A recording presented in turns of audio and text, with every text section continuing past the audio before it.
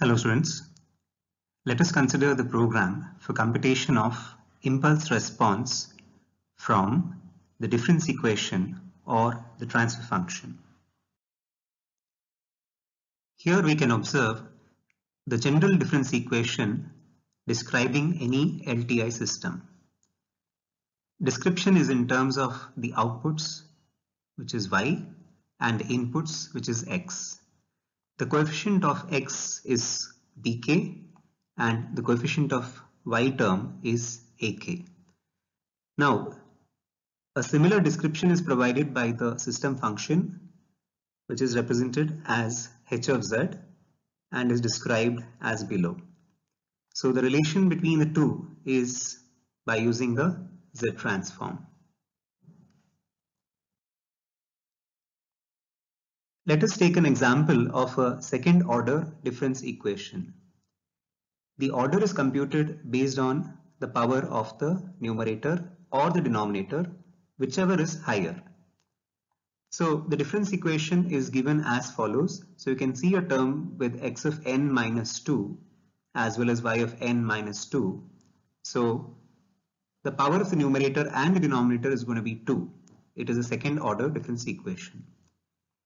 The same could be expressed in the form of a system function. This is done by taking the transform of the difference equation and arranging the terms with y of z and x of z. The ratio of y of z by x of z is the system function h of z.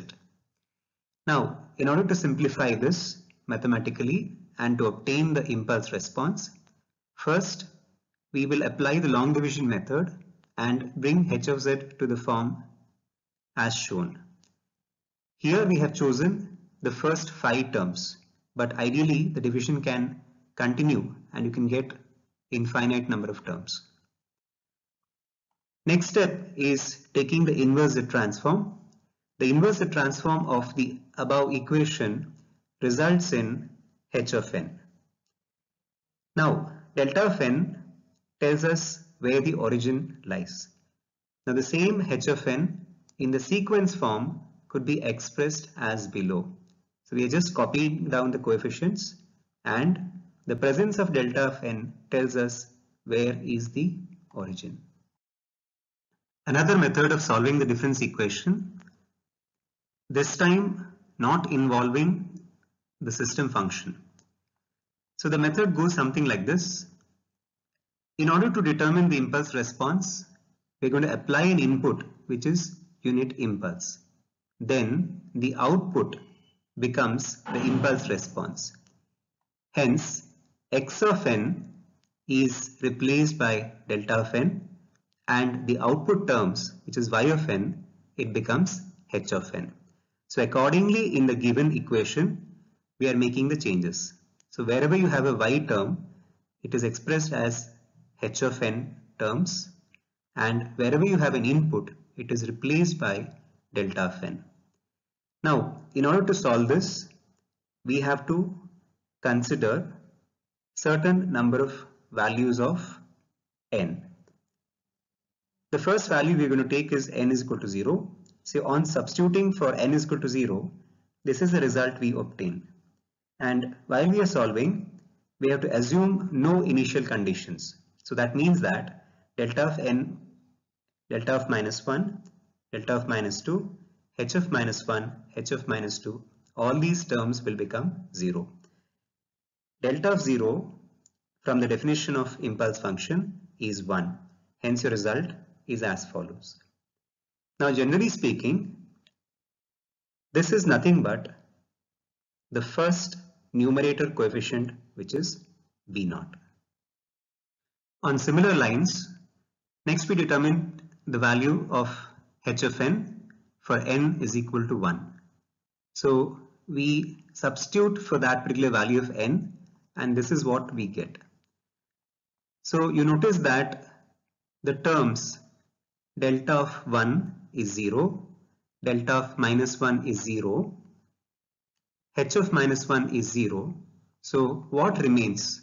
We have to do the substitution. We end up with a result which is like this.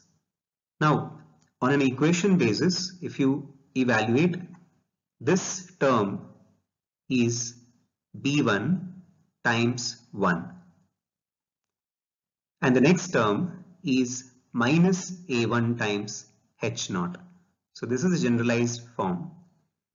Similarly, you proceed for n value which is 2, n value which is 3, and n value is 4, because we are considering the first 5 outputs, and the equations and the results that are developed can be observed.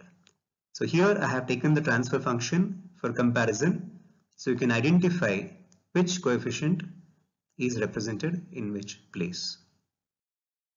Let us consider the program for solving a second order difference equation. Now, to analyze the program which is written accordance to the equations that we have developed in the previous example, so here we have listed out the equations. Now please understand that the numerator coefficients we have been denoting as B and denominator coefficients we have been denoting as A. So in order to maintain consistency with the logic, so I request you students to kindly change the coefficients A and B in the program. Okay, so in the program it is mentioned as A and it is corresponding to the numerator here, and B is the denominator. To maintain consistency with this idea, we can just swap A and B. So where there is a A, we change it to B, and where there is a B, we change it to A.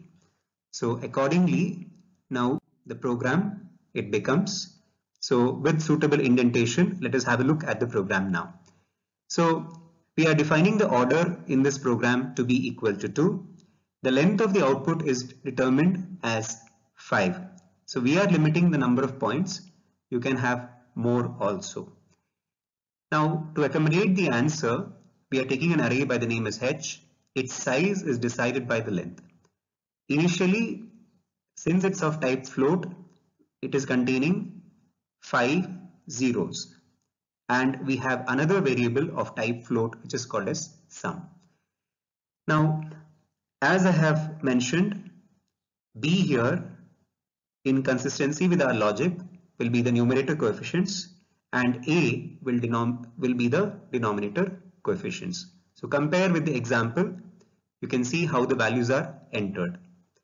Now, coming to the program, the first for loop is controlled by the index which is called as j. It is ranging from 0 to less than the length. So it is between 0 to 4 in this program. So this is in accordance to the answers that we want. The result is from h of 0 up to the last value which is h of 4. Now sum is a variable that we are using in the computation. Its initial value is set to 0. Now there's an inner loop which is controlled by the variable which is called as k. Now we start with the value of k which is 1, and the value of k should be less than or equal to the order, which happens to be 2. So there are only two possible values of k. Either it is going to be 1 and next it is going to become 2. Now inside the for loop, we are examining the condition whether the difference of j minus k, is it greater than or equal to 0. If it is so, then the equation for the sum is updated. So how it is updated? So sum here reflects the quantities which we have shown in bracket. Okay. So let us take an example. Initial value of j is 0. Initial value of k is 1. So the difference 0 minus 1 will not be greater than 0. So it does not enter this particular loop. But for the next iteration, when j value becomes 1 and k becomes 1, then the condition is 1 minus 1, 0, which happens to be equal to 0, then the sum is evaluated. So we understand that for the very first iteration, there is no need to evaluate what is called as the sum. Okay, but for the second iteration, when you consider j value as 1, for which we get the result as h of 1, here the sum is going to be examined. Okay, so when j and k both are equal to 1, this equation will be a of 1 into h of 0, which is in accordance to the equation which is shown here. Okay, and once the sum is evaluated, we check another condition, that is whether the j value is less than or equal to order. So the order in the program is 2. So for j value, which is 0, 1 and 2, the equation for computation of impulse response is different, and for those values of j which exceeds the order, the equation is different. So you see in the first 3 cases, the condition is j value is less than order. It involves the coefficient which is called as b. Here we have b0, here we have b1, here we have b2. But in the later 2 equation, when the j exceeds the order, we do not have the value of b here. It simply has the a along with the previous values of the impulse response. So that is why we have 2 equations here. One catering to the order, a value less than the order, and those for the value which is greater than the order, where we only have the bracket quantity which is indicated as the sum. And at the end of each iteration of the J loop, the impulse response is calculated and it is stored in the array called as H, which can be printed out. On similar lines, you can see the program for a first order difference equation. Only a couple of changes are required here. First thing, the order is indicated as 1. Second thing is the input. So when we say it's a first order equation, the number of terms you can have is only 2. So for a second order equation, we have seen that we have 3 terms. So the manner of evaluation and execution will be quite similar to that of the previous program. Now, coming to the execution in Code Composer Studio, the method is same as has been described for the previous program.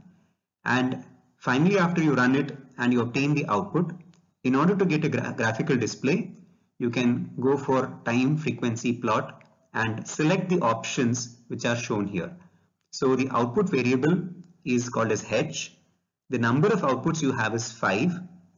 The output is of type floating point, right?